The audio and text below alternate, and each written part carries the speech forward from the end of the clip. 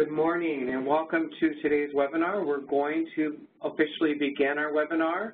I do want you to be cognizant that this webinar is being recorded. Today we're going to review some open enrollment pre-meeting tips and tune-up ideas for medical benefit coordinators and case management staff that are functioning in an assister role within their respective jurisdiction. So before we begin, I'm going to turn it over to Brian Walsh to do some housekeeping, and if those of you who are new to WebEx to walk through the functionalities before we launch into the formal webinar presentation. Brian, do you want to take it over? Thanks, Jeff. Everybody should notice on the right-hand side of their screen, they should have a participants panel. Within that participants panel, down at the bottom right-hand corner, you have the ability to raise your hand at any part during the presentation, specifically during the question and answer section. This will notify us that you have a question. We will then unmute your phone and allow you to verbally ask your question. However, if you do not want to verbalize your question, you can use the question and answer panel, which is below the participants panel on the right-hand side of your screen. You can type in your question, submit your question to the presenter. I will read your question aloud to the entire group, and then the presenter will answer your question. If you have any follow-up questions or clarifications, you can also use the question and answer panel to type in those clarifications. I will read them aloud for the presenter to answer. In the participants panel, next to the hand icon that you can raise, you should also have a feedback icon, allowing you to tell the presenter to slow down or speed up or to speak softer or speak louder. That type of feedback helps the presenter to know how to continue with the presentation. Jeff, I'll hand it back to you. Great. I know we're often asked if the PowerPoint presentation today will be made available to participants, and that will happen at the end, and Brian will talk to you about when you're able to actually download that to your computer. In addition, please be reminded we are recording, and then at the end of this webinar there will be an opportunity to provide feedback, so we do appreciate if individuals will take just a few moments to respond to the evaluation survey that will be prompted at the end of today's presentation. With that being stated, on behalf of the Illinois Department of Public Health's Ryan White program, and in particular Patrick Miller, the benefit coordinator, myself, and Brian Walsh, we welcome you to today's webinar that will be addressing open enrollment ideas and kind of tune-up ideas as medical benefit coordinators, case managers, and we have been really advocating to have those individuals who actually enroll and are assisted through the Ryan White or Premier System to attend these workshops. We'll have one more today that begins at 2 o'clock. This will be this afternoon before webinars we've done in this series. We'll do another follow-up webinar as we, a department, have identified the slate of insurance plans that will be wrapped around in the 2019 year. Today's information is not to identify those because we are still working with the Department of Insurance and vetting those plans. However, the intent of this webinar is to give ideas and tips for how you prepare your applicants for open enrollment, and specifically how that is reflective of their enrollment into the Ryan White Premium Assistance Program. With that, many of you may know, for those who aren't, we have two very firm open enrollment dates that will begin here in the next few weeks, and then one in about 6 weeks. The first open enrollment at the federal level will be Medicare open enrollment. This is an annual open enrollment period. These open and end dates are always firm with CMS at the federal level. Medicare open enrollment will begin October 15th, 2018, and it will extend to an end date of December 7th, 2018. Any plans that are selected during Medicare open enrollment will have an effectuation date of January 1, 2019.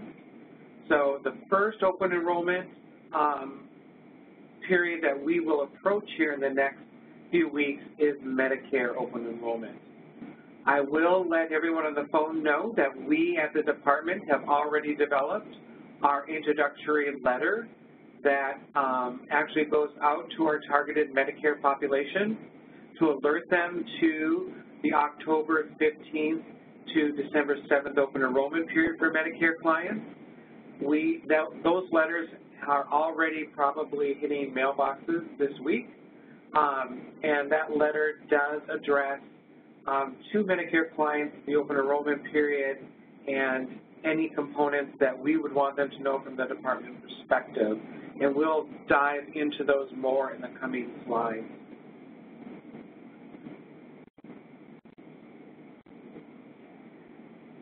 Along with Medicare open enrollment, we also have the start of the 2019 Marketplace open enrollment. That will begin on November 1, 2018. It will span 45 days, which is a redacted short time frame.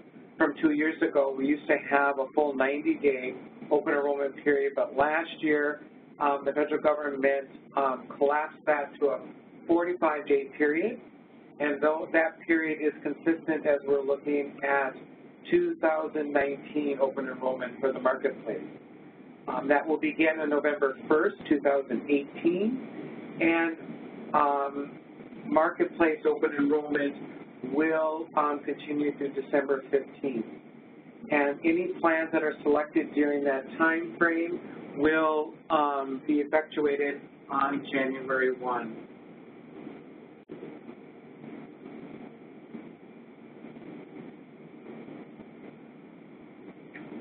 We have developed the first pre-open enrollment letter for our Marketplace participants.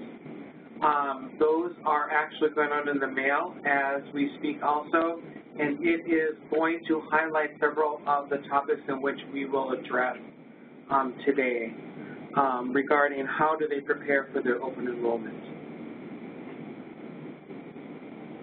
We find it always important to let individuals know that Medicaid open enrollment is continuous and ongoing throughout the year.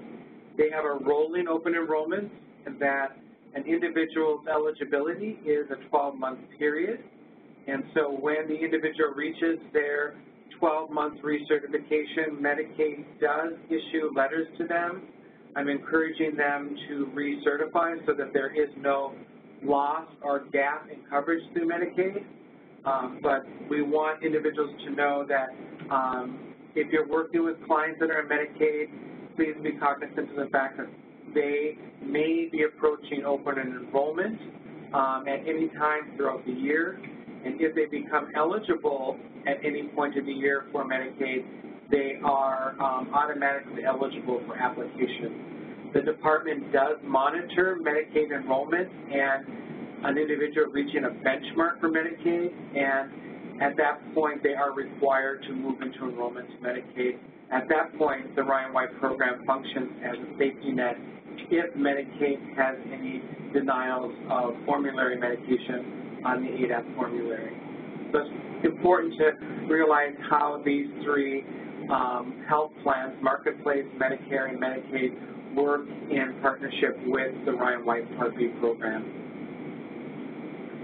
Coming up this year, it's very important to be aware of two types of insurance that are actually gaining some momentum. If you're at all following any of the media blitz that is happening around open enrollment, these plans were available last year but did not receive as much media scrutiny or promotion. It's important to know that the associated health plans and short-term limited duration plans will not be eligible for premium assistance through Ryan White. On surface review and just listening to some of the media presentations on these two plans, they seem to look as though they are inexpensive and may be a cost-effective approach to selecting an insurance plan. However, for those who are chronically ill or deal with chronic illnesses, similar to individuals with HIV or AIDS, these would not be appropriate plans for them. The associated health plans function very similar to how small employers develop their health plan by creating a kind of a cohort group that could be coming from different sectors, which we all know in the cost risk for insurance plans, there is the benefit of having those who are more healthy on the plan than those who may utilize their health care plan. And so grouping and bringing more people into a group entity, it tends to be cost effective. But for health, associated health plans and short-term limited duration plans, some of them do not have pharmaceutical arms to them. And it's important to know that the short-term limited duration plans will actually have automatic termination dates on them that are not flexible. And many of them also in the short-term limited duration will impose lifetime annual caps. So it's important to know that as a medical benefit coordinator, as an assister that may be working throughout the 2019, you will see these plans, and we are just here to highlight from a Ryan White perspective, they are not ones that we advocate or support for our HIV-positive clients we serve, and they will not be eligible for premium assistance. That does not mean that they would not be eligible for medication assistance because those programs do have slightly different requirements from a federal level. This next slide is just kind of breaking down in a little more detail the AHP and the short-term delimitated plans. What's very important to know, they are not required to follow the ACA guidelines for essential health benefit buckets, and they appear to be cheaper plans, but they have less coverage, and many of them do not have a prescription arm to those. So be aware, be cognizant as you're working with individuals who may have come across these plans and may be asking information about their viability for Ryan White assistance. The bottom line that the program would want all of our stakeholders statewide to be aware of, these two plans are not eligible for premium assistance. Let's talk a little bit about Medicare and Medicaid premium assistance. Many of you may be aware that if a client is eligible for Medicare Part A and B, they are eligible for their Medicare C or D plans, in which makes them eligible for premium assistance. This also is true for individuals who are on Medicare that elect to select a Medicare supplemental plan. So be cognizant that all our Medicare clients, as well as our Medicare clients that have selected a D plan and a Medicare supplemental, they are eligible for premium assistance for the program. It's important to know that Medicare clients are not eligible for the marketplace. We do see times where, especially the last couple of years, where individuals are eligible for Medicare and somehow they slip through a loophole in the online marketplace portal and they actually get enrolled into a marketplace plan when really they should be on a Medicare plan. It's critical that our medical benefit coordinators or assisters that are out there are familiar with the requirements for Medicare, and if you are working with an applicant that is Medicare eligible, that is the benefit home that we should be guiding them towards. Because the marketplace at times when they determine later down the road that they're not eligible for the marketplace because of a Medicare component, they will drop that insurance. So it's always best for our population that at the start of any open enrollment period, they are migrating to the appropriate benefit home. It's also important to know that if a client is eligible for Medicaid, just like for Medicare, they are not eligible for premium assistance for off and on marketplace plans.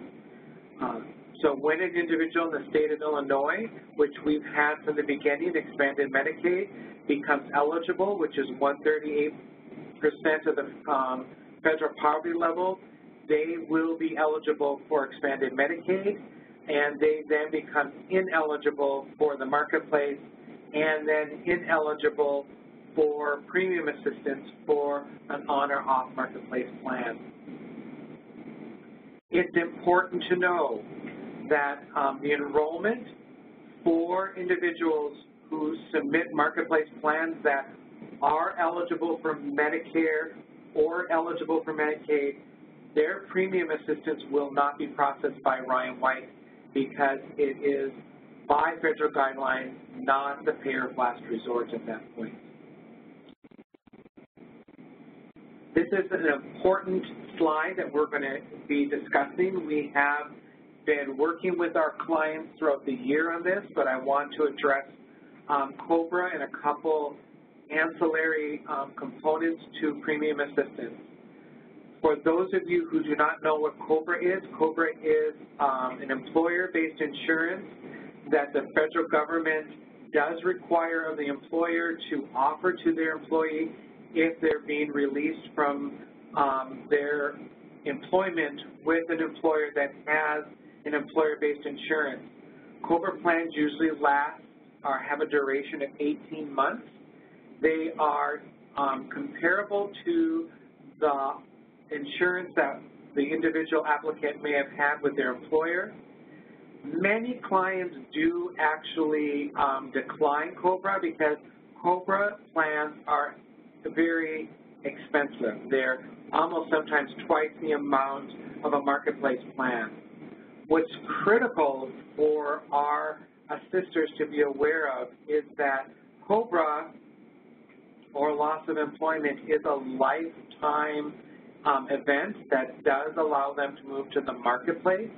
And so we are actually sending a targeted letter to all our COBRA active clients within our premium assistance program at the state level to guide them to moving towards the marketplace plan for 2019. Always important to know that anytime a client or an applicant experiences or meets a lifetime change event, they have 60 days from the event of that lifetime topic to actually elect a marketplace plan. And so we've provided some definitions of what the marketplace recognizes as life-changing events, and that could be loss of a job, a relocation, specifically to Illinois, a birth of a child, a death of a family member, a marriage, a divorce, an adoption. All of these are elements of life change events that will allow an individual to roll into the marketplace outside of open enrollment. And loss of COBRA or the beginning of COBRA is one of those events, and we do require that our medical benefit coordinators and case managers guide individuals away from their COBRA plan to their marketplace.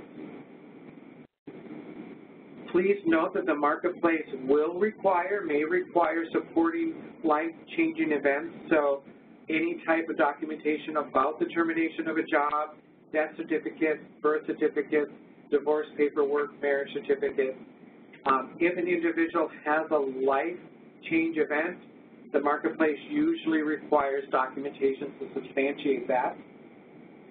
And then we also like individuals to know those clients that are categorically ineligible for the marketplace or for Medicaid are able to enroll in off-exchange sister plans.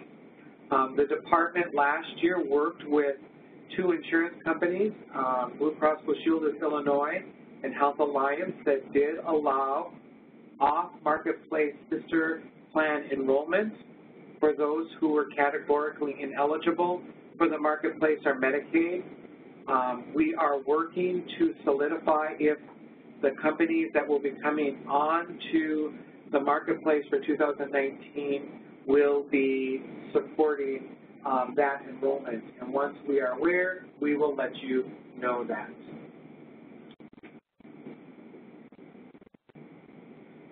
As always, the department does highly discourage auto-enrollment for a plan. For those of you who may be new to the marketplace and to Medicare, it's important to know that most insurance companies will have a feature with the marketplace this year where if the client is in a current plan for 2018 and during the open enrollment period for either Medicare or the marketplace, they do not actively go in and select their plan for 2019, then at the end of the open enrollment period, that insurance company or the marketplace will drop them into their same plan, if it is still available within the insurance structure, or if it is not, they will then be transitioned and enrolled in a comparable plan.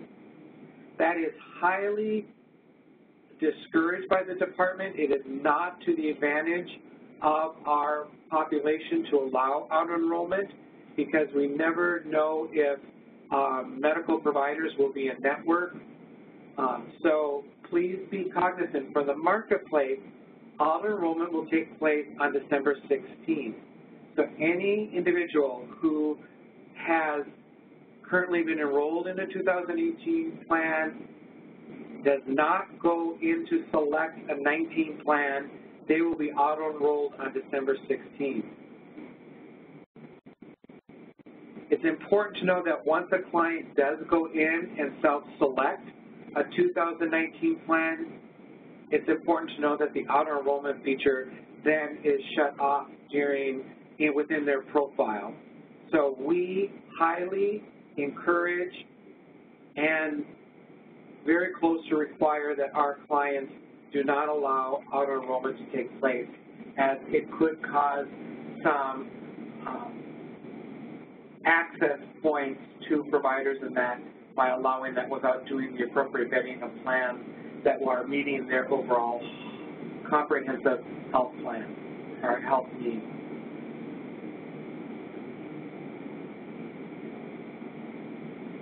It's important to know that our program, as last year, are working very diligently to ensure that there is an appropriate application of premium payments that are made to 2018 and 2019 plans.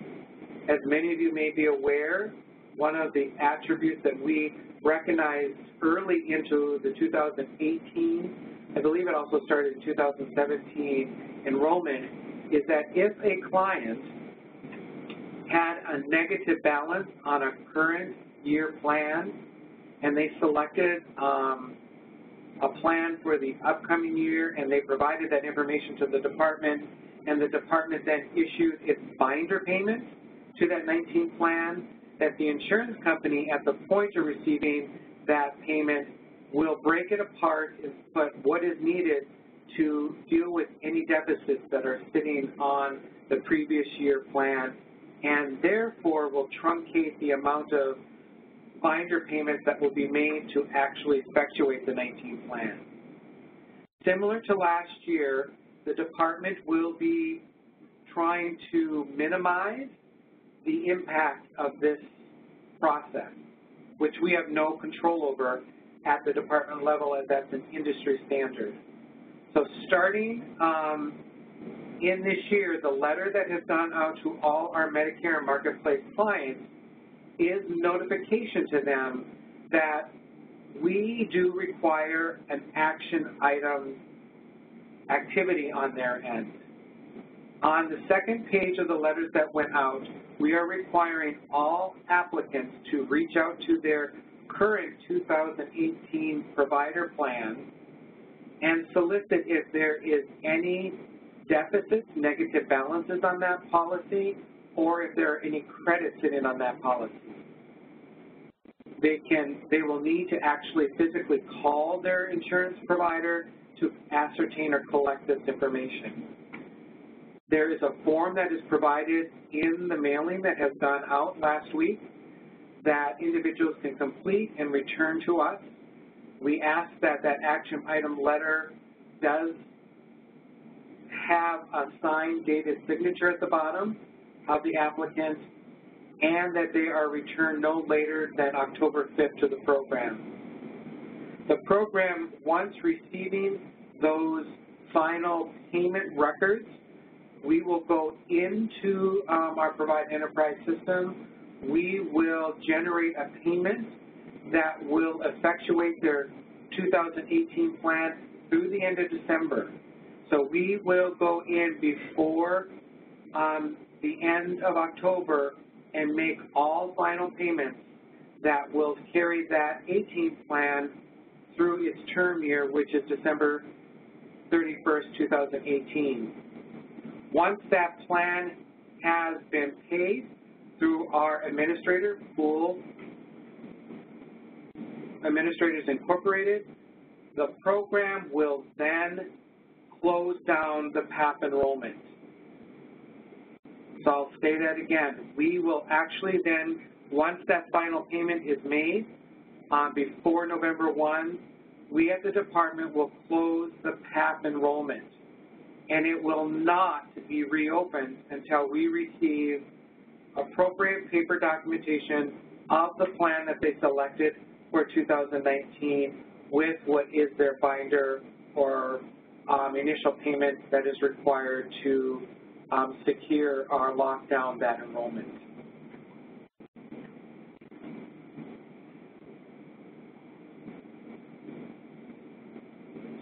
So this slide kind of articulates what I just shared about that action item requirement. These are in the mail already to all our insurance premium assistance clients we're serving at this point.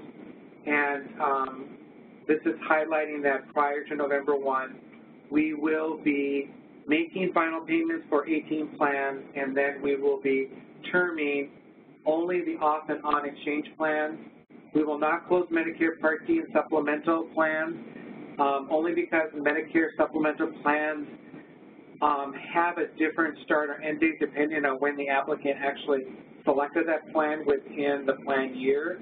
So we will follow the supplemental plan's effectuation date. Please be mindful that we will not be closing their medication assistance enrollment. Those will remain active even though we will be terming the premium assistance enrollment. That is a safety net, but also allows us to ensure that our insurance side of the home is cleaned up for 18 and we are well prepared for 19 enrollments as they come in.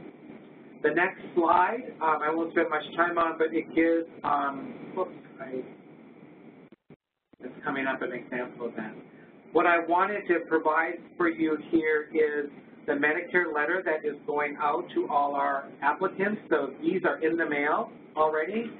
All our Medicare clients would have received this, hopefully before Wednesday or Thursday of this week. If you have not seen the letter that's going out, please be cognizant that your lead agent and your regional medical benefit coordinator has received an electronic version of this, and the department has asked for lead agents to disseminate this to all their case managers so that you're cognizant that this Medicare letter went out, so that if you receive calls from any of your Medicare enrolled clients, you are aware of the information that the department has shared with them. In addition, this is just a snapshot,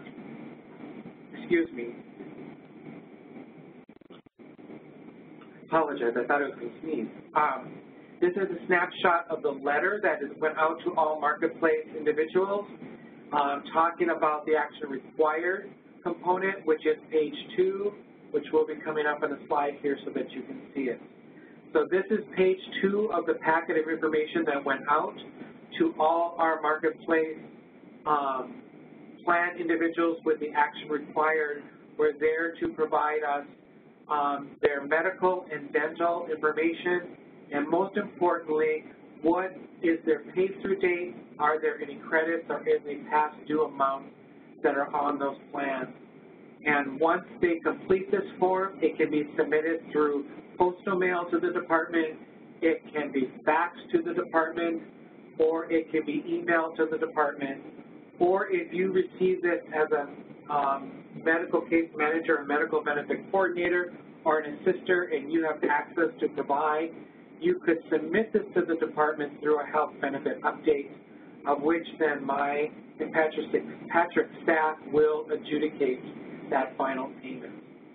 So this slide and this action required page of the packet for Marketplace and that is targeted to what we require of all our Marketplace plan individuals to ensure that the department does adjudicate all final payments for 18 plans in an appropriate manner of how that plan is set up.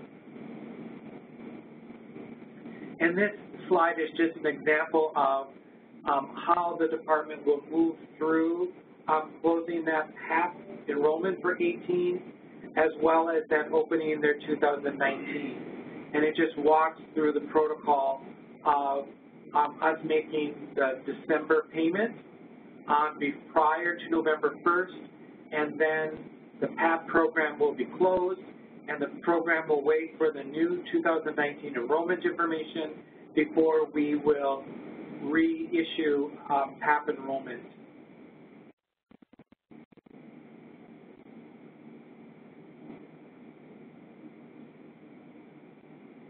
So it's very important here that individuals are aware and that we're articulating to our participants that the program is required. It does need all the appropriate enrollment information on any policy a client selects, because there is sometimes confusion by the applicant that because of the department is assisting with their premium, that they misbelieve that we have access to their plan information.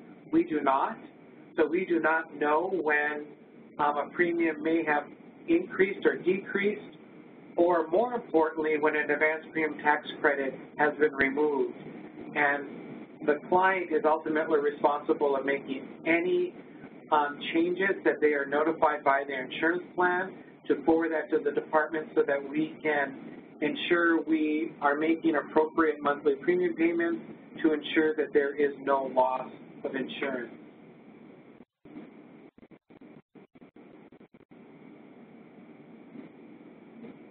So let's talk about what's important for a medical benefit coordinator or a case manager or an assister within the jurisdiction. What should they be doing in pre-meeting tune-ups with their clients? It's important for us at the department level to really acknowledge and to clearly articulate that we do see our medical benefit coordinators, our case managers, all of our supportive case managers, peers, client reps as champions and ambassadors to the program, and that during this tune-up time, we want to be making contact with all our participants who are avail themselves of our services so that they are getting the appropriate information of steps that they can take or need to take leading up to their respective open enrollment, i.e. Medicare on October 15th or Marketplace on November 1st. It's always important in these pre-enrollment appointments to check with clients' paperwork and any account payments that they have. If the client needs assistance in doing this action required outreach with their insurance plan, that is something that could and should take place in the pre-enrollment appointment period. It is a perfect opportunity to be reviewing the applicant's finances, their income, to see if there's any significant changes in either direction, up or down, that would make them eligible either for the Marketplace or expanded Medicaid in the state of Illinois. It would be important that you are working with the client to make sure they're cognizant of how fluctuations in their income finances will impact what benefit home they roll in.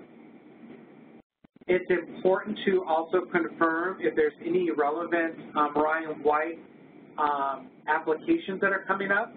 You'd want to make note of any of your applicants who might have a recertification that will be happening during open enrollment so that you're staying on top of that so that there is no lapse in service for individuals, because be cognizant, if the client enrolls in a 2019 marketplace plan but are closed from Ryan White because they didn't meet their recertification deadline, the department is prohibited from making any binder payments for that plan.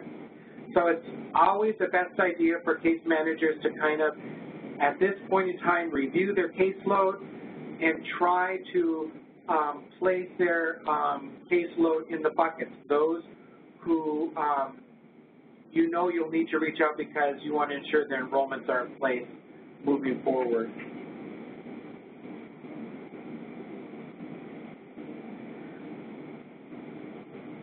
We have, as in the past, always had a checklist for applicants and case managers. We call it the ACA Passport. This is available within Provide Enterprise to all Provide Enterprise users. This is a nice form to help as a tool to help the individual and the assister to organize the client's marketplace or Medicare paperwork. It's important that they know who their medical providers are, what type of medication they're in, what are their current plans, what type of documents that they need to be preparing and pulling for open enrollment, like their financial paper. It's very important that you're having a conversation about their tax preparation, and we'll talk about that in a moment. But it's the time that in the pre-meeting tune-up, you would go over the action required document, and if there's assistance that is needed with you, you could do that. I apologize for the sneeze. You could assist the applicant in reaching out in a three-way conference call to actually capture any amounts ordered that on behalf of the client and their policyholder. It's important that once this form is completed, this can be faxed to the program, or the assister or medical case manager, if they have access, can actually create a health benefit update that will be adjudicated by the department's team upon receipt. It's very important during these tune-up meetings that you're addressing the requirements of the Ryan White program, that they select an advanced premium tax credit when they're selecting their plans in the marketplace. Failure to accept any type of subsidy from the marketplace from the federal government in an advanced premium tax credit platform would make them ineligible for PAP. So if you have a client that at this point doesn't select the advanced premium tax credit but selects the premium tax credit option, that makes them categorically ineligible for premium assistance. The advanced premium tax credit, for those who may be new to this terminology, are those subsidies for individuals that are between 100 and 400% the federal poverty level. The subsidy, their income level addresses what types of subsidies that will go to assist in their premium payments. And the advanced premium tax credit assures that the federal government will pay that subsidy to the selected plan each month, and therefore the client and the program will only be paying the true out-of-pocket. The premium tax credit is when the client says to the federal government when they select their plan, I will have my subsidy adjudicated or reconciled when I file my taxes. That's an option, but if they select that option, they're not eligible for premium assistance, and there is no flexibility on that. As we've said earlier, it's a time to help go over those income reports, because any changes in a client's income will impact any over or underpayment for the client that could impact that subsidy, and we want to avoid that. It's important to know if you are working with any client that is on an employer-based plan and they haven't elected it, that is a requirement of the program and of the federal government. Again, we are a payer of last resort. If they have missed the open enrollment period for their employer, they are required to present to case management and to the department when their next open enrollment is for their employer, and that has to be on letterhead from the HR department. Because we have to ensure that if they have an employer-based insurance, they're selecting it and not going to the marketplace. That's a federal requirement. It's a great time in these tune-up times to update any contact information for the client. If they have relocated, if they have new telephone numbers, it's important that we do an update of the client's contact information that's there, including mailing address. This is an opportunity to actually discuss with the client, especially those who have elected to have no correspondence or mail sent to them by the department. That should be reviewed, because anytime that they're selecting no mail, they then are missing out on key information opportunities that will impact their insurance, because we at the department are prohibited at this point. If the individual, for life circumstances, still wishes not to their direct residence, this is a great opportunity for assisters to talk about the potential of a web user account as a way of them also getting information through an electronic medium from the department.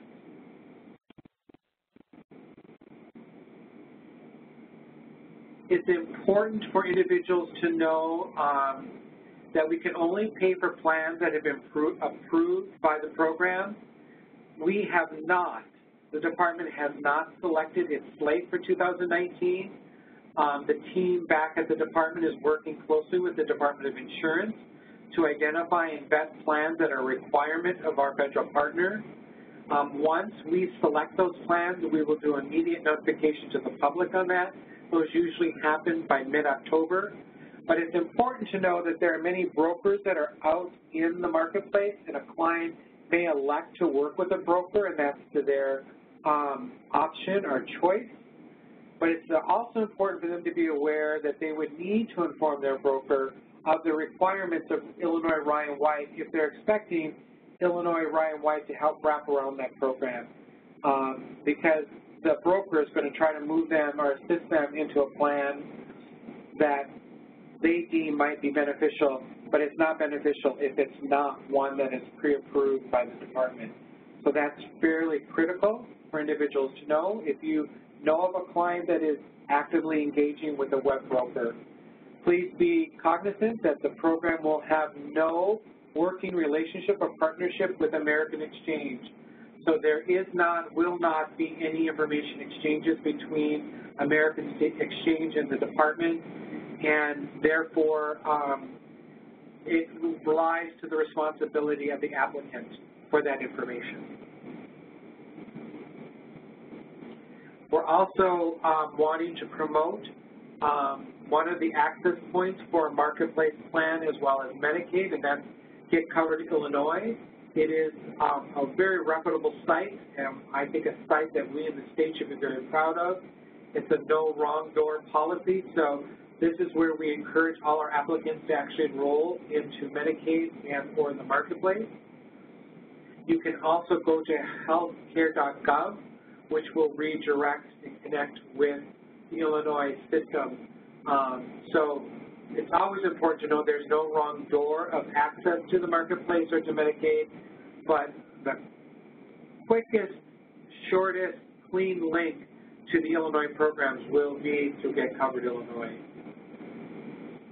The next slide actually provides you their help desk number and their hours. We find that the information that their frontline staff provide are very accurate and timely.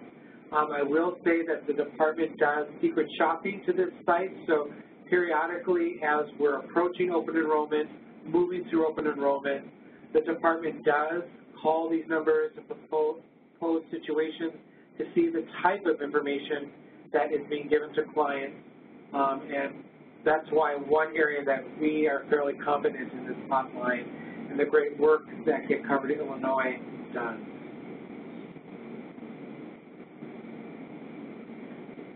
I cannot highlight again, that's why we put another slide intentionally here about the advanced premium tax credit. Any individual that is being eligible for subsidies must take that in an advanced premium tax credit format. There are no options to that. If they do not take it, they are not eligible for PAP. Some reminders that are pretty important for individuals to be aware of.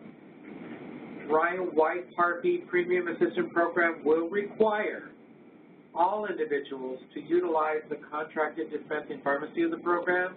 Currently, that is CVS Specialty Care Mart. That is a mail order. And failure to order medications through the approved pharmacy within 90 days will result in immediate termination of PAP premium assistance. So if an individual who is on the premium assistance program is not filling all their medication and their antiretrovirals through the dispensing marketplace, we will be terminating your premium assistance. Our federal partner, HRSA, has been quite clear that the only the legislative authority for the Part B to assist in premium assistance is to ensure cost-effective utilization of the ADAP formulary, and failure to utilize the ADAP formulary and the department's dispensing contracted pharmacy makes you ineligible for premium assistance. If at any point in time an individual is termed from their PAP program because of not using the pharmacy, they will not be allowed to re-enroll into PAP until they provide documentation that all their medications, then including their antiretrovirals, are being dispensed through CVS, at which point then the department would reactivate their PAP program, and then that client will be monitored on a 30-day basis, and any failure to continue fills through the contracted pharmacy, there will be permanent disenrollment from premium assistance until next open enrollment. During the federal site visit that the program went under in August, this policy standard operating procedure was recertified and notified by our HRSA auditing partner to ensure that we're adhering to this rule. This next slide is just some contact information that we want to provide for you so that as you're approaching open enrollment, if you have questions from a medical benefit coordinator perspective or from an assister perspective or from a client perspective, we do have our toll-free 1-800 line number. We also have our confidential fax number, which is 217-785-8013. And if you're having any Provide enrollment issues with Provide Enterprise, we encourage those to be emailed to providehelp@illinois.gov, dph.providehelp@illinois.gov, and those are being addressed on a daily basis.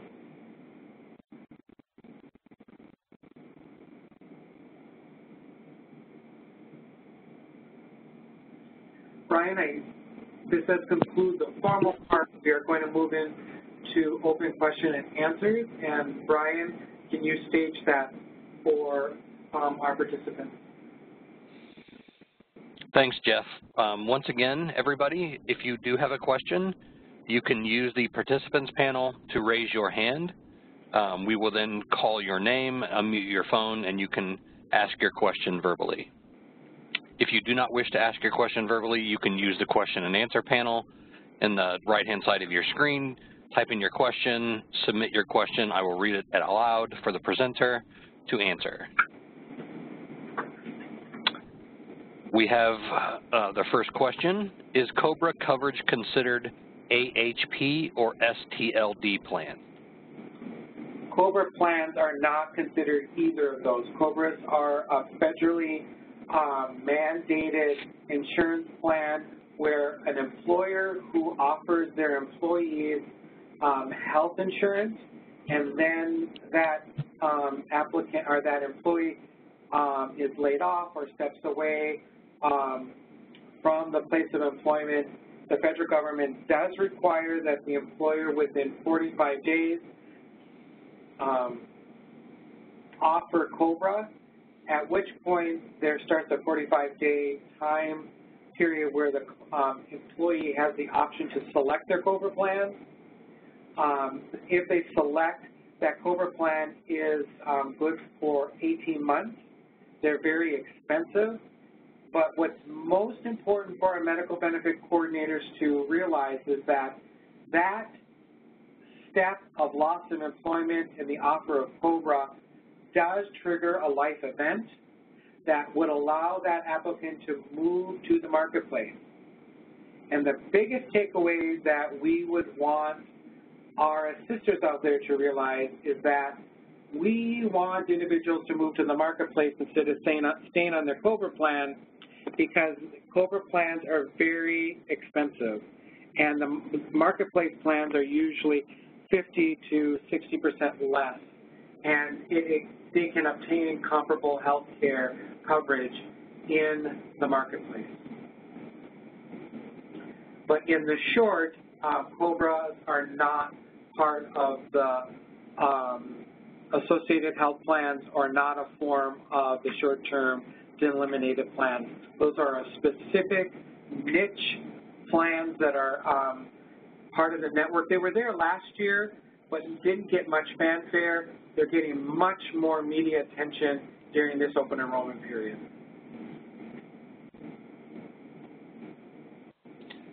Our next question, can a client enroll in marketplace insurance up to 60 days following discontinuation of COBRA coverage?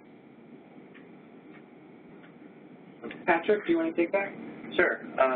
So once someone elects COBRA coverage, they can only switch if they experience one of the life-change events or the COBRA actually terms and runs its course. The exception to this is open enrollment. Anyone on a COBRA plan can enroll on an open enrollment marketplace plan. And we are going to be sending out letters to all clients on COBRA plans explaining this, and explaining the fact that we will pay through the end of 2018 for these COBRA plans, but at the start of 2019, we can no longer make payments towards COBRA plans, and that's why we strongly suggest that these clients switch to a marketplace plan during open enrollment.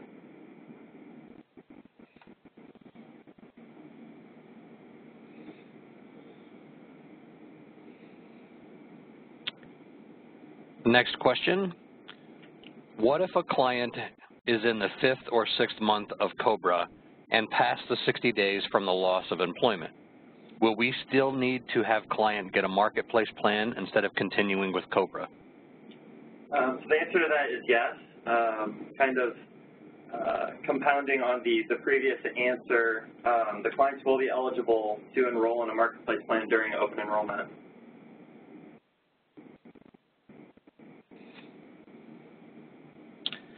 It is very difficult to obtain monthly premium statements from insurance companies whom are being paid through PAP. Is there any way around this when completing the eligibility assessment? Not really. The reality that I think many of our assisters and case managers are aware of is that the department is not the owner of the client's health insurance. We do not have access to that information.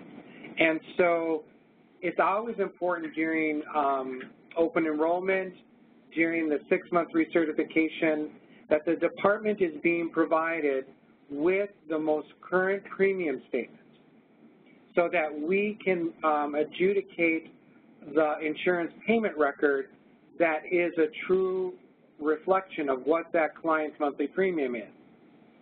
It's also important to know that through the rhythm of a 12-month insurance plan, there inevitably always is some fluctuation in that monthly cost. we know usually around March or April, there are usually increases in premium assistance. Specifically, if a client hasn't filed their tax return and the federal government has caught up to them on that, and they've had an advanced premium tax subsidy, or they've had a subsidy, that can be removed, which could inflate a monthly premium payment by $100 to $200. The department has no idea of that. And so it is the responsibility of the applicant to inform us. Now, I think that the question is a very valid and true question, and it is sometimes a challenge to get that statement out of the insurance policy. That is where a telephone call needs to take place, and that is where I can have Patrick talk to more detail about it, but we have a form that we've developed that people can actually get verbal information from the current insurance plan about where the current monthly amount is, frequency, if there's been any changes and where that check needs to be sent, if there's any amounts owed on that, how you get that to the department. And so the verbal form that we have developed is to be used in a very specific situation. And generally, the most common cases that we run into are with the Medicare Part D plan. Some of the plans, they don't actually mail billing statements if there's a credit on the account. And in those very rare situations that the client would be unable to obtain a current billing statement for their Medicare Part D, I would recommend filling this out, but also include a comment explaining exactly why you are filling this form out. The form isn't intended to be used to replace monthly premium statements, especially for the insurance marketplace plans, which those statements, as far as I'm aware, they are mailed to the clients each month, so it would be the client's responsibility to get those to us.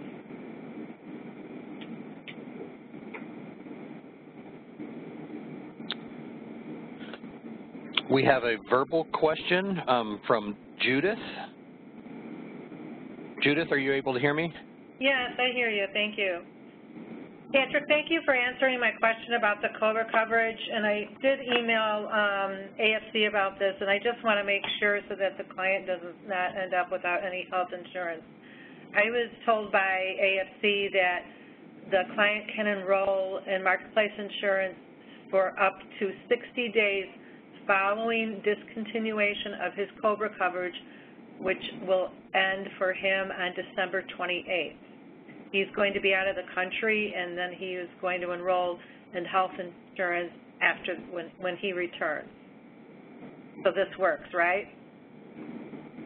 So yes, that does work. Remember, at the point of any life change event, which the terming of a COBRA plan is considered a life-changing event, the applicant has 60 days from the date of that life event to select through the marketplace.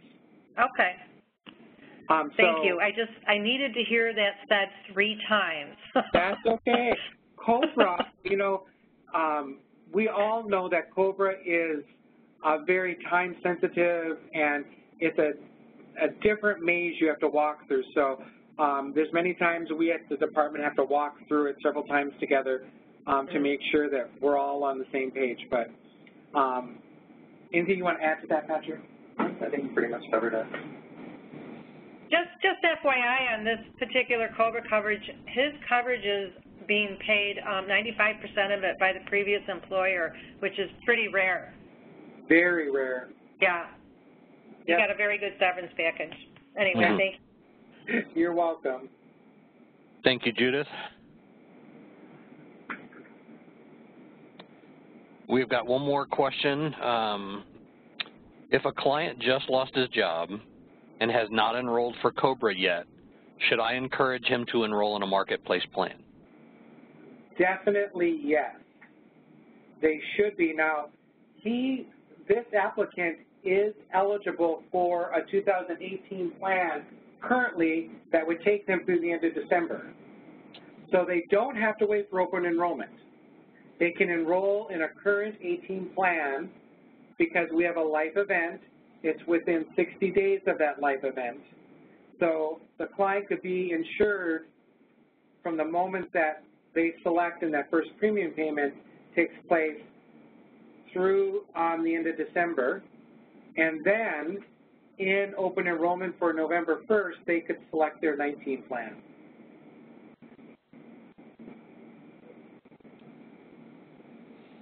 I hope that was clear, and if more details need to be provided, we're happy to do that on our end. Next question. Can you go in depth on how the medication process will work for clients that are required to order their medication through Walmart due to their health plan requirement? So please be cognizant, if an individual has insurance and the department is assisting with the monthly premium assistance, if they want to continue to have the department assist with their monthly premium assistance, they are prohibited from getting their medications filled through Walmart. They will be required to go through the department's dispensing pharmacy. If the client wishes to continue their dispenses through Walmart, that's of their choice. But please note, their PAP assistance will be terminated.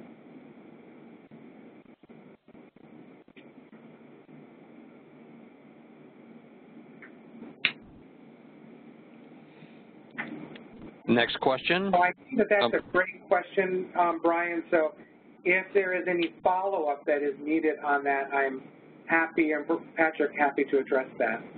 Absolutely. If a client just lost his job and has no income, then he would not be eligible for a marketplace plan, correct? So if an individual in this scenario has become unemployed and they have zero income, they are eligible for expanded Medicaid because they have a life event that has brought them below the 139% the federal poverty level, and they should be going to Medicaid as opposed to the marketplace.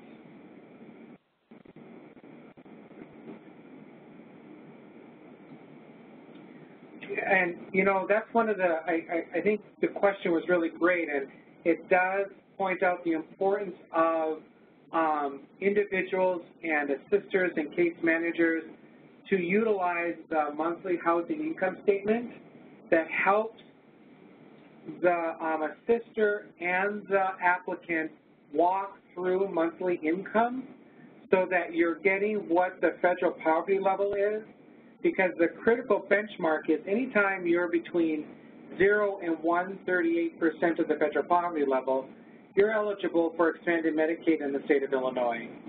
But if you are 139 or above, without an employer-based plan and not categorically ineligible for a marketplace, you should be moving to the marketplace.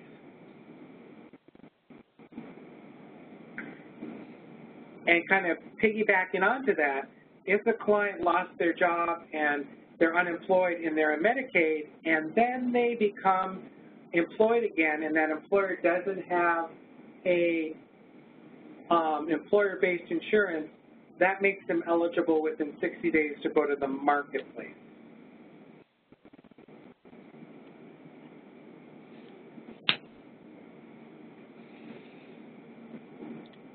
Next question. Will CVS have a record of all clients' ADAP approval regardless of insurance?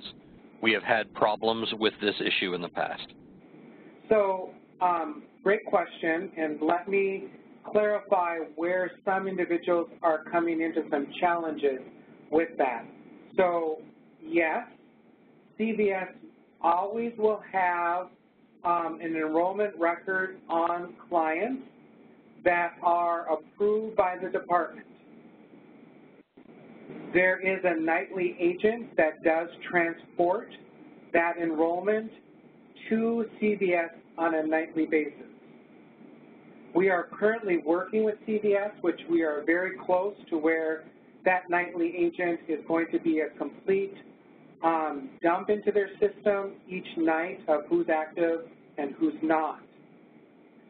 What some people are experiencing is that there are some clients who they are being enrolled for the first time into medication assistance or premium assistance, and so CVS is not, they're in that delay period of when the enrollment is being reviewed, certified, and then transmitted to CVS. And if the medication script from their provider hits CVS before our enrollment record hits, then that client hangs in limbo because CVS has no record of that client and would not have a record until the evening after their enrollment has been adjudicated by the department. So we're seeing some gaps where people think there's a mishap on CVS's end when really it is a script got to CVS before the enrollment. And we have been working with CVS on that, and there are steps that preliminarily have gone in place with CVS to try to rectify that, and the long-term positive resolution will be coming in the next month or so.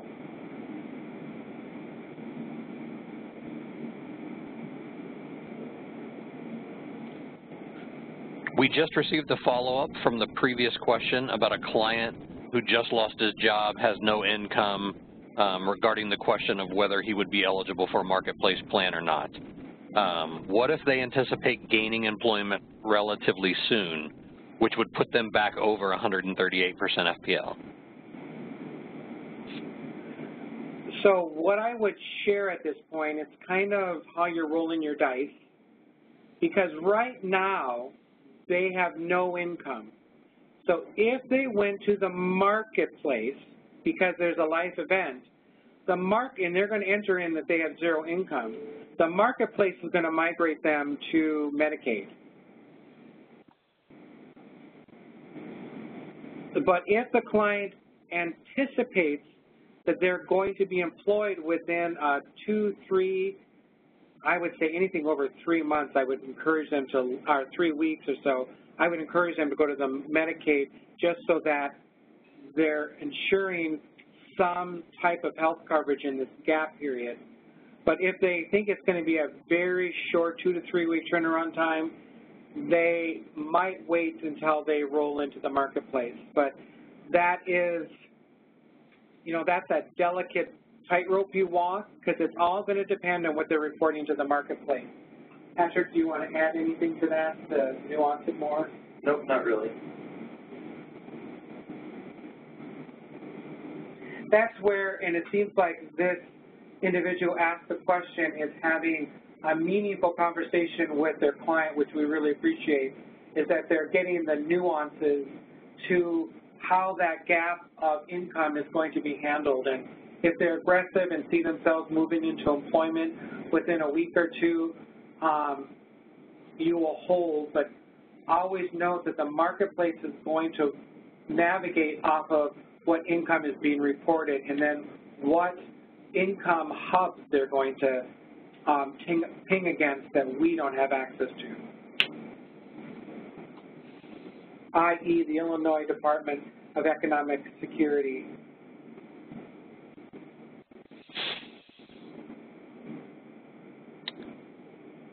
Next question that we have is more of a statement. When my client lost employment and applied for Medicaid, his income from the previous month was used in the calculation, and he was determined not to be eligible due to income over the limit. His zero income was not taken into consideration. He applied for Medicaid 2 weeks after the termination of a job. So, again, what I would be taking into account with that statement is that their Medicaid is paying the Illinois Department of Economic Security, which is monthly reporting pay stubs to people. So I will say that he probably hit that unsweet spot of what was actually in the database at the Department of Economic Security to what's there, but I would bet you that after a couple weeks after that, and if zero income was still persistent, they would become Medicaid eligible. And that's the challenge which I want us to appreciate, and I think the webinar participant is clearly articulating is timing is always going to impact at what point people are moving in that and how these state systems speak to each other. But if the client can provide documentation of the unemployment, the Medicaid will override with the Department of Economic Security shares. So anytime that you're applying for a benefit home, Medicaid or the marketplace, and they're denying based on old information, all the applicant needs to do is provide documentation of the current life situation, and that will trump their enrollment or what their system is. So that's important to know. Those are moments where that other state health department or state department that is adjudicating Medicaid or the marketplace would need just some added documentation from the client to actually move that enrollment forward.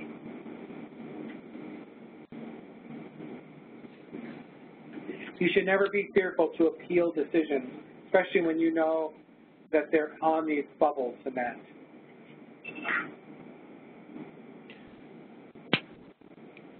Just a reminder to everybody, if you do have a question, feel free to raise your hand. We will unmute your phone and you can ask your question verbally. Otherwise, use the question and answer panel on the right-hand side of your screen. Type in your question. We will read the question aloud for the presenter to answer. At this time, there are no more other questions. While we're waiting for other questions, something that I want to address is the fact that if individuals are wanting to become trained assisters, it's important to know that the Illinois Ryan White program is recognized by federal CMS as a designated CAC organization that allows us to actually certify people into being assisters statewide. There are trainings that need to take place and to get a certified application ID and be certified through the Department of Insurance. And we do encourage individuals through the support of their lead agent who deem that important as an avenue that people could be enrolling in as we're moving forward to 2019.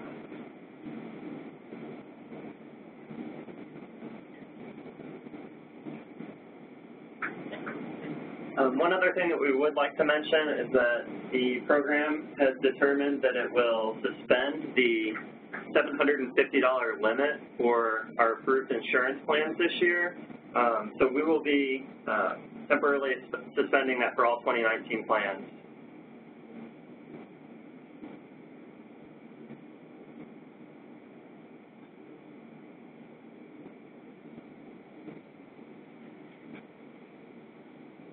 There are still no more questions at this time. Okay. We'll wait just a few more moments.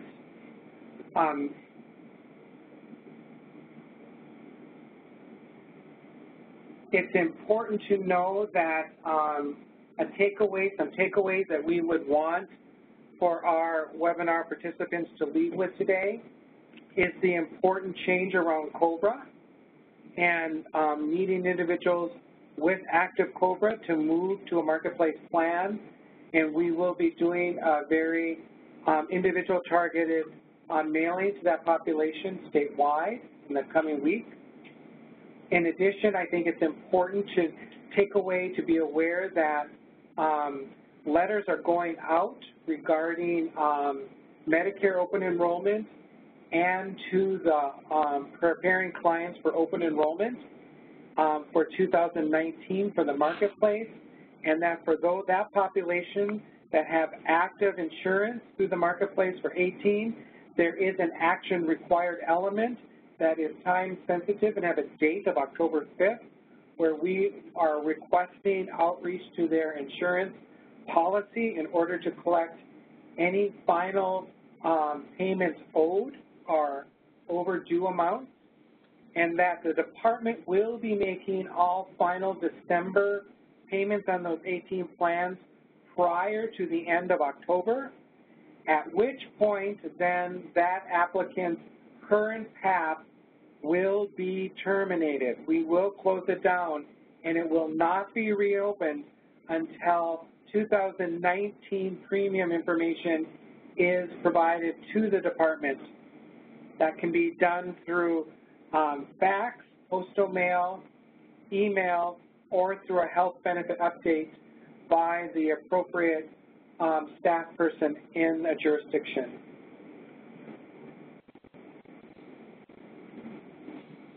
We have received 2 more questions. The first question relates to the $750 limit for premium assistance. So does this mean there will be no limit?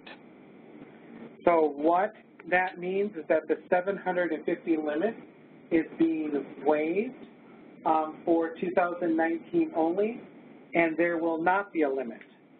That does not mean that individuals will be allowed to go to platinum or gold plans. It is preliminarily in this early stage, we will be staying with silver level plans only, and what plans those are through which carrier is yet to be determined, as we are still working with the Illinois Department of Insurance on that final slate.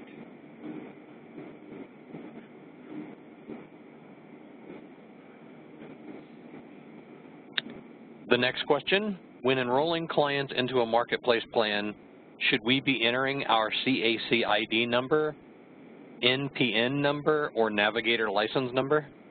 You should be entering your CAC number, and the trainings that you will actually go through at the federal level, that passing of those federal trainings then have to be submitted to the Department of Insurance for your license. That is required when you are a certified CAC, that if you're assisting an applicant, that your CAC number is utilized during that enrollment.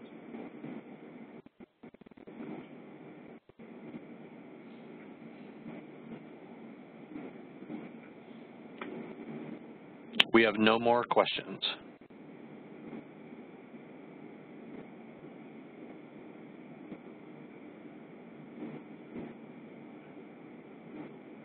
Brian, do you want to address how they can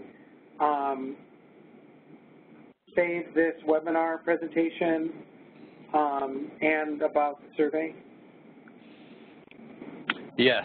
So at the end of the presentation, when the meeting closes, you should be presented with a dialog box to download the slide presentation that you were just privy to. If you do not receive that dialog box, please send an email to the dph.providehelp@illinois.gov requesting the slide presentation, and we will email that document out to you. You will also, at the end of the meeting, you will also receive a brief survey through a dialog box pop-up. We encourage you to answer the questions on that survey. It helps us ensure that the presentations meet your needs as well as ours. So again, please fill that survey out at the end of the meeting.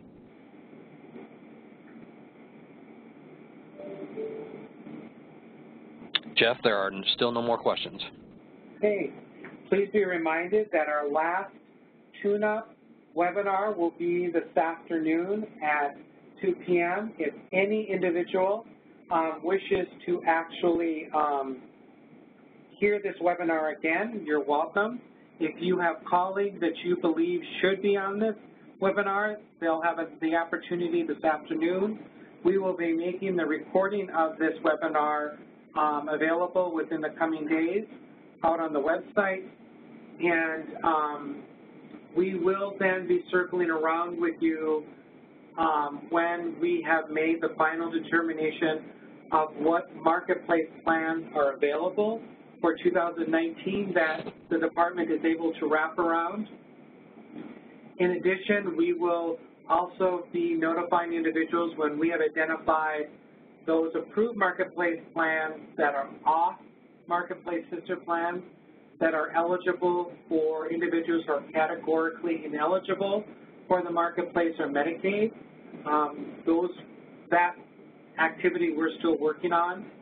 It's important also to know that similar to last year, if Blue Cross Blue Shield is a plan of choice, our dispensing pharmacy is not in network with them.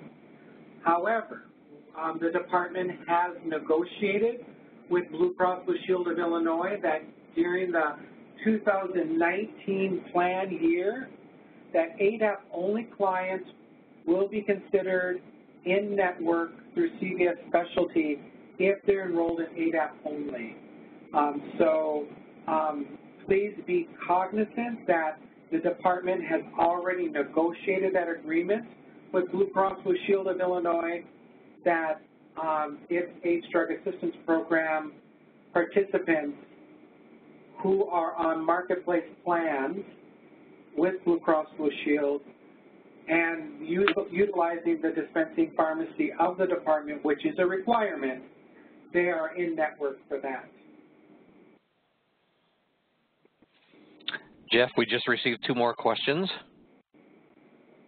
Sure. Since there is no $750 premium cap, can a client opt to not take the advanced premium tax credit during enrollment? Absolutely not. The removing of the 750 cap does not remove the option of a client from selecting an advanced premium tax credit. Let me be very clear again, because this is a great question. If the client fails to select the advanced premium tax credit during their enrollment, they will not be eligible for premium assistance, regardless of the waiver of the $750 cap. That does not mean that they're not eligible for medication assistance. That would be there also, but not for PAP. Don't confuse those 2 options. Those are 2 very different protocol and policy directives that are being given.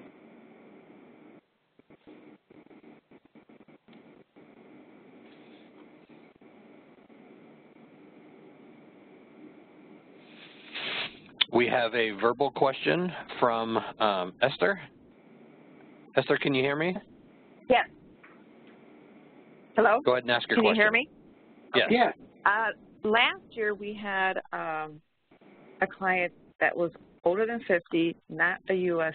citizen, no Social Security number. We couldn't get her on a plan because you guys had the 750 gap, and since she was older, she had to do a bronze plan.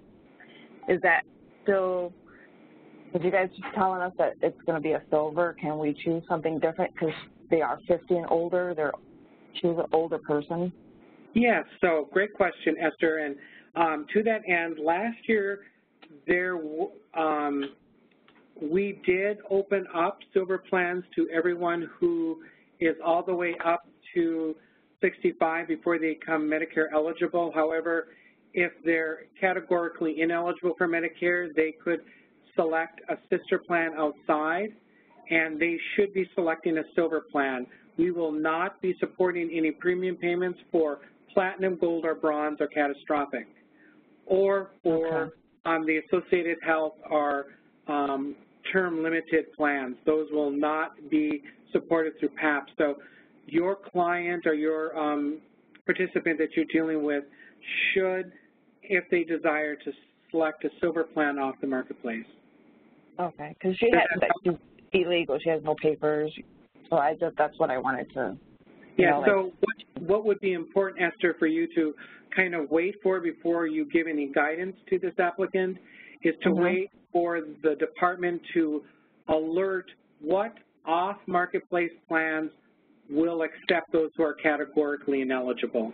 Last year it was Blue Cross Blue Shield of Illinois and Health Alliance we do not know if those two plans or if any other plans staying on the marketplace will open up that avenue, and the department is navigating that right now with the insurance companies. So we will alert that at the same time that we're alerting the community of what plans on the marketplace will wrap around.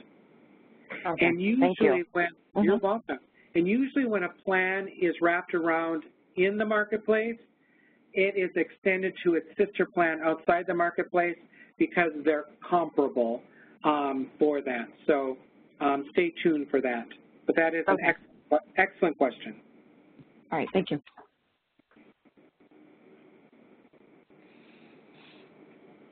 We have no more questions at this time. Great. It is approaching 10:30, so I know the department wants to be respectful of our participants' time.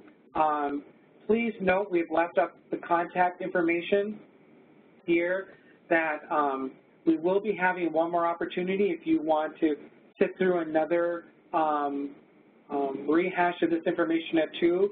We're welcome. It's best to make sure that all our advocates and champion and field staff are knowledgeable about moving forward for 2018 and some of the minor changes and shifts that we're doing as we're addressing the market demand.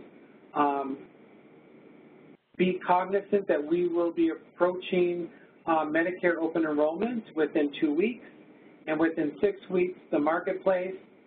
And please be working with your clients that are appropriate to do the action item request so that we can adjudicate their 18 plan appropriately for the end of December. And please be mindful that all PAP clients who have Marketplace 18 plans, before November 1, their PAP enrollment will be termed, and they will not reopen their PAP until there is some documentation of their selection of the 2019. So that means if a client allows a rollover to take place, we're not going to know it got rolled over, and there will be no payments made to effectuate that 19 plan. So it is our requirement for our medical benefit coordinators, our case managers, and all those assisters throughout each of the jurisdictional regions that you're reviewing your caseloads, you're doing soft touch contact with them to make sure that everyone is aware of their options and choices coming for 2019. They're aware of steps that the department will be taking as it relates to their current PAP enrollments for 18, in addition to those who have COBRA. Please be mindful. Don't be surprised. The first wave of letters, the pre-tune-up letters, have already hit the mailboxes for some of our clients, and we will be setting the second wave of mailings will go out when we have solidified the slate for 2019 after we hear confirmation from the Department of Insurance. So stay tuned for that information coming up. And we're hoping for a very smooth enrollment this year for 2019.